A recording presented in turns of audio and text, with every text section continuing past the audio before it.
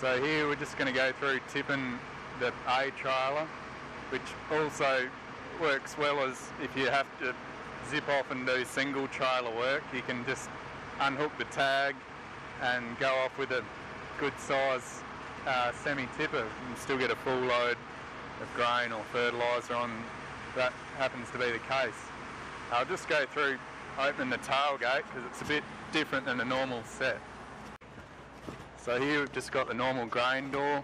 If you're tipping in a chute or auger or whatever, got the chains off and the locks off, the grain locks. So we've got an air tailgate here, and 7 fingers for holding in liquids, which seals up very well. So open the tailgate, and I'll just, if you want to stay here, I'll show you how it opens right up.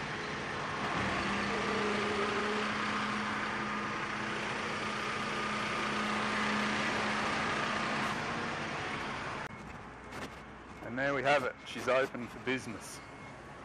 Also a good feature is the air flip over bars, which are about this easy.